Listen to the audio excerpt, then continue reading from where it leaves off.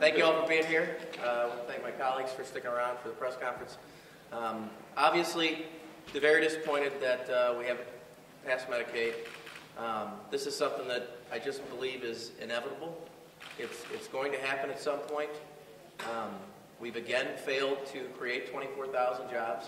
We've held ideology over people getting health insurance. People that are working for a living, trying to put food on their families' tables, send their kids to school, and instead we've played partisan politics.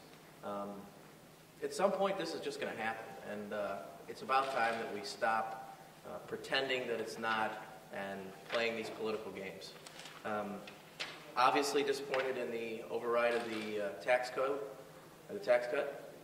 We felt like that was it was awfully hypocritical. The first time in dozens of years that we've actually begun to put money into the foundation formula to finally fund our public schools, and then we cut $800 million out of the budget in a couple of years.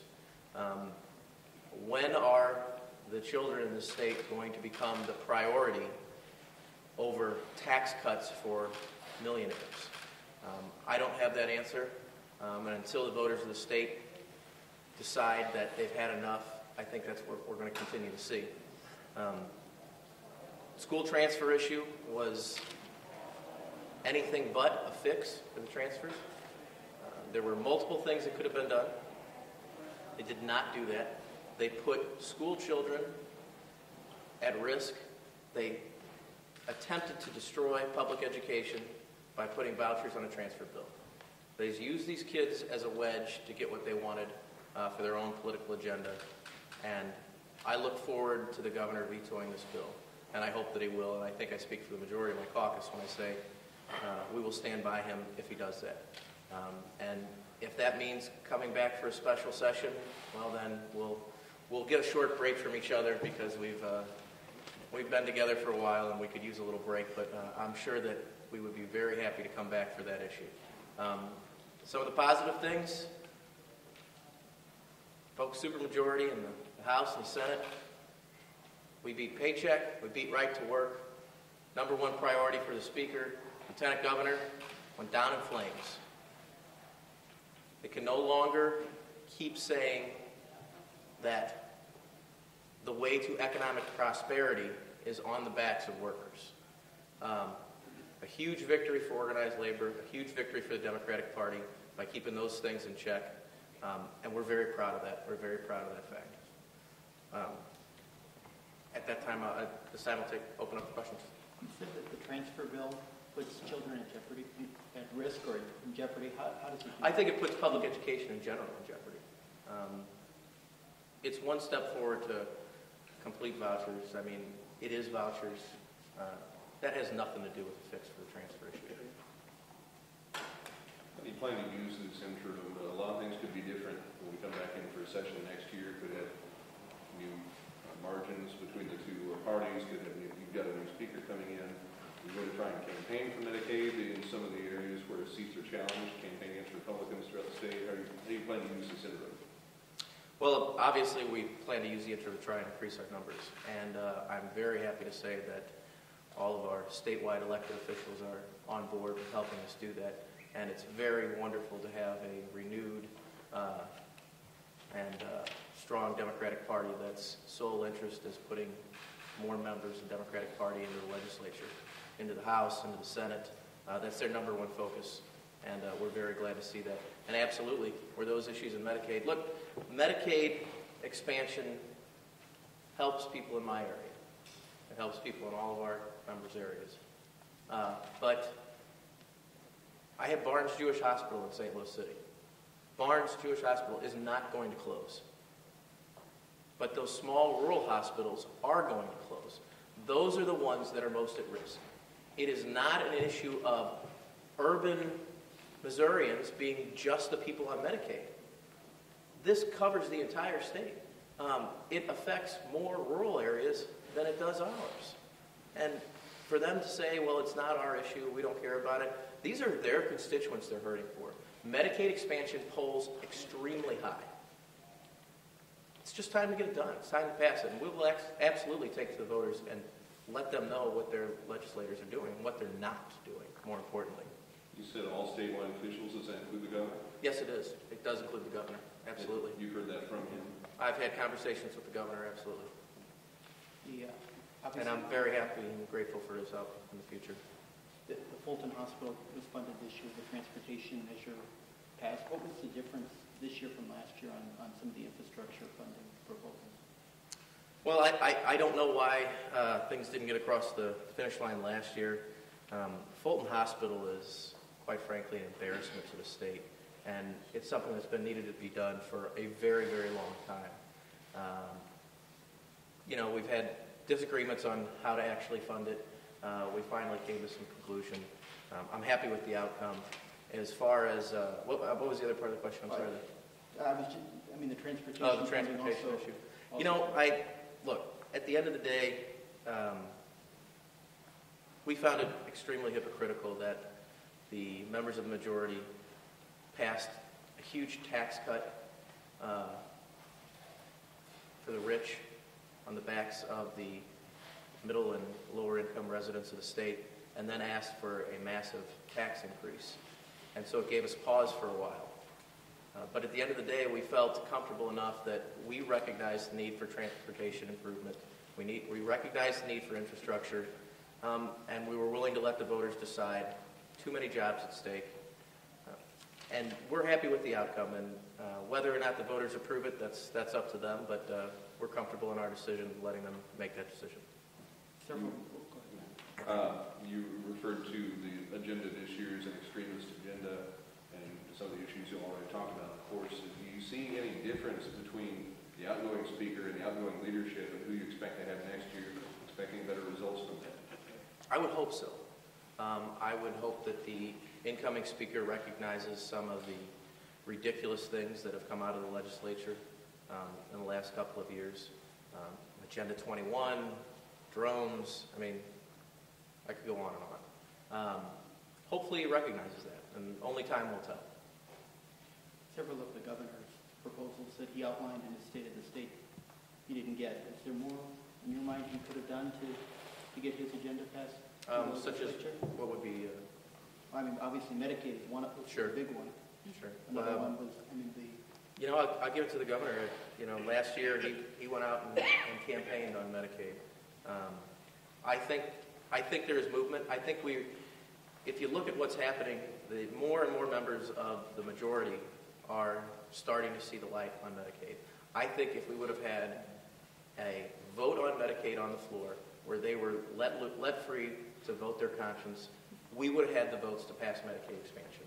I will give credit to Senator Sylvie in the other chamber. He actively took that bill to the floor. Representative Barnes and Mullendorf have tried over and over in their caucus to get that done, and I commend them for their effort. And every year we're getting more and more support. And I just hope it's not too late. 700 people will lose their lives because we haven't expanded Medicaid. And I don't know how any single one of the majority members can go home, look their constituents in the eye and said, I let 700 people die because I don't like the president.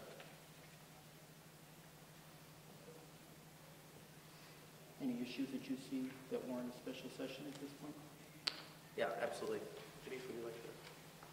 Yeah, I think clearly the transfer situation, we entered this legislative session with the transfer crisis facing the state, in particular St. Louis.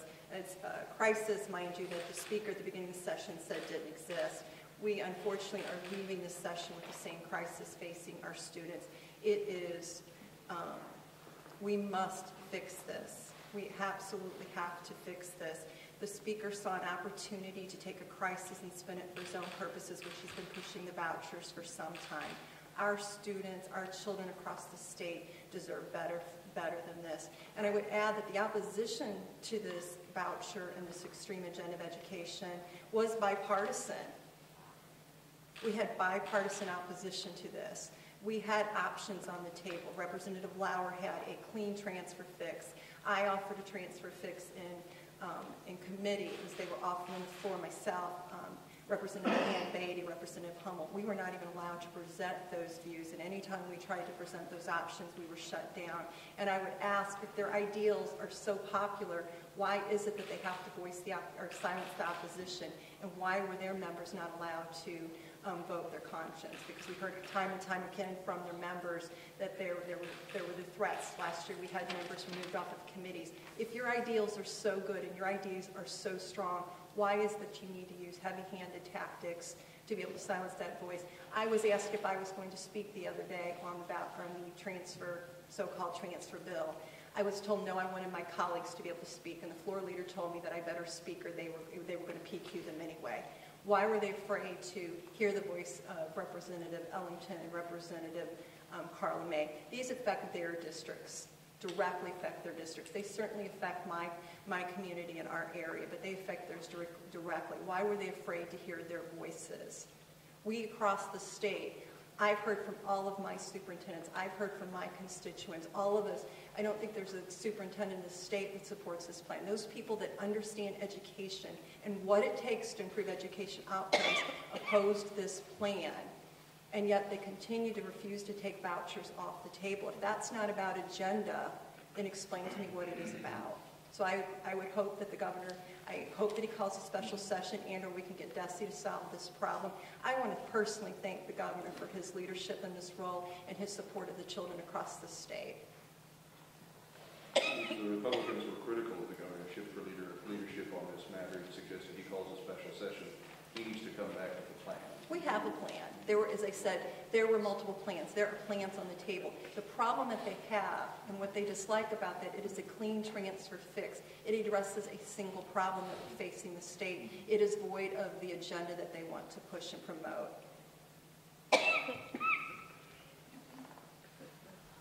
Yes, thank you.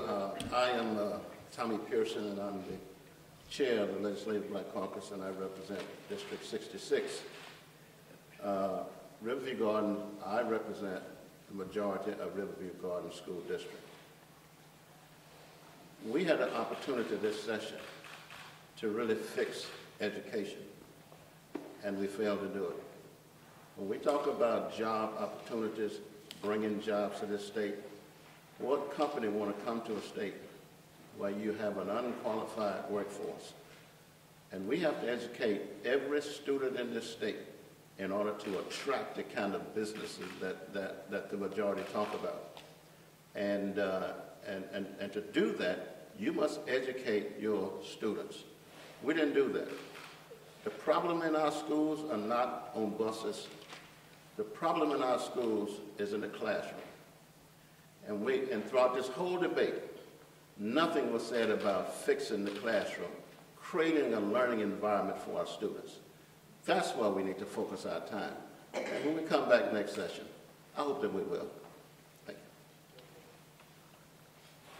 you. Okay. Anything else? Anything you want to see worked on in the interim? We talked about special session, but the issues you want to see studied, interim committees? You know, I'm gonna go back to Medicaid for just 1 second. We've had, year after year, we've had interim committees on Medicaid expansion.